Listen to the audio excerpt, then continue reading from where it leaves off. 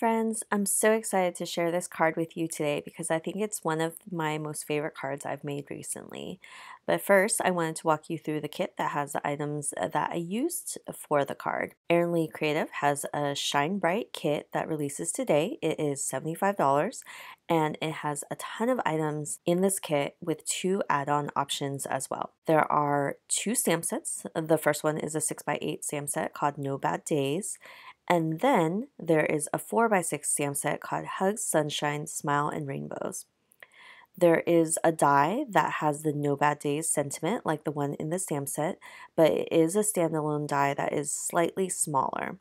There are additional dies in the kit. First, there are 2 clouds and 2 suns, and another rainbow die that is similar to the image in the stamp set, but it is slightly bigger, so it is a standalone die.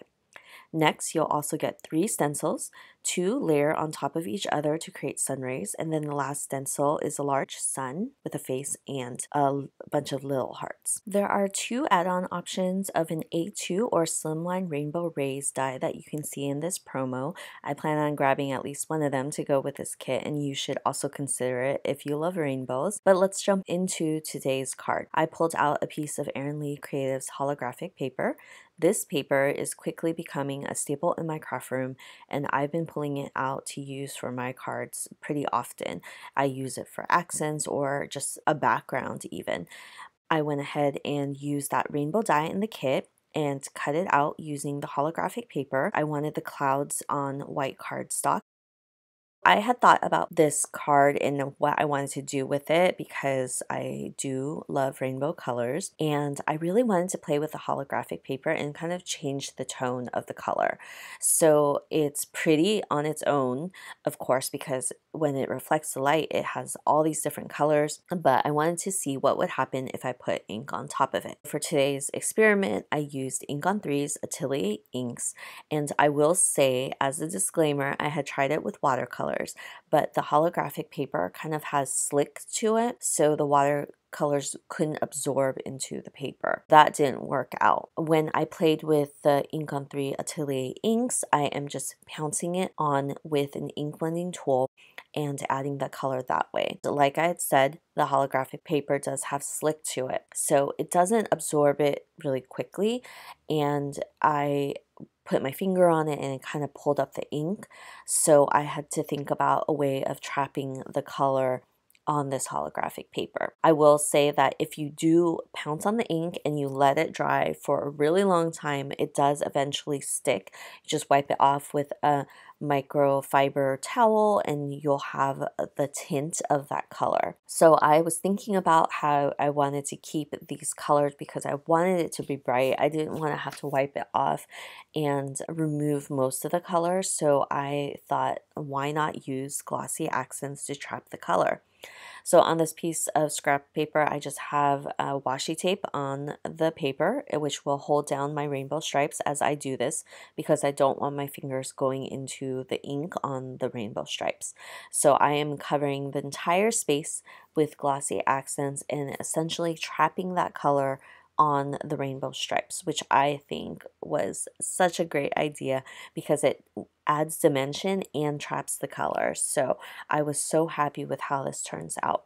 However, with Glossy Accents, you do have to wait for it to dry, so you have to set it aside and come back to it later. While I was waiting for it to dry, I wanted to play with my background and set it up for my card once everything was dry and ready to go. I'm using one of the Sunshine Rays stencils from the kit. I adhered it temporarily to a piece of black cardstock, and I'm using Ink on 3's Pixie Dust to go with this card. I am using an ink tool and I pounced it into the pixie dust, which comes in a jar. You just need to shake it up and make sure that everything is mixed, and I am rubbing it all over the stencil. And of course, because this is on black, you're not seeing anything until it hits the light. Once I remove the stencil, I will show you the shine that it adds. It's so subtle. It's so pretty. I am just so in love with this. I waited for everything to dry, and with the power of editing, we fast forwarded to putting this card together. For the clouds, remember I cut it out of white cardstock. I just wanted something different. I didn't want to use the holographic because I was going to use it for my sentiment, so I wanted something a little bit more neutral and grounded, but I did want to add a bit of dimension to the clouds, so I just went in with my Copic markers to add a little bit of curvage to the clouds and shape and just add that extra color to it. It's definitely not needed. You definitely can leave it alone and just as white cardstock if you want. So I went ahead and pulled out that positive piece of the rainbow die just so I could line everything up perfectly. And this just makes sure that this rainbow will be put together correctly. Sometimes if you're kind of guesstimating, you won't place it properly and it will look a little funky. So you want to use that positive piece just to help you out. So I went ahead and added the 2 clouds, and you can see the dimension really pop on that black cardstock. And I will add the first rainbow stripe, and then I can remove the positive piece because everything else will snuggle within that first rainbow stripe. So I just am using liquid adhesive here because that's the easiest way to do it, unless you went ahead and added double-sided adhesive before you did the die cutting, but I obviously did not and will stick with the liquid glue. As you can see, the color is trapped within these little rainbow stripes, and I think it's so pretty. I will show a little clip at the end where I move my card and you really can see the different colors that have been trapped within the rainbow. And because the glossy accents adds dimension to the card, it is just so fun. I love, love, love how this turned out. For the sentiment itself, I wanted to pull out that holographic paper again, and you can see that I keep the scraps of this because I just don't want to waste it, and I will be cutting out that no bad days sentiment. I also will cut out the shadow piece out of vellum because I really wanted it to stand out. It kind of gets lost because of the clouds, and that vellum just really acts as a buffer from the background and the clouds, and I am using liquid adhesive to adhere everything together. As with vellum, you will see any adhesive that seeps out, so you want to be very careful with your liquid adhesive to make sure that you're not putting too much so you'll see it within the vellum. Once I have everything together, I will add that to the card, and I am so excited with how this turned out.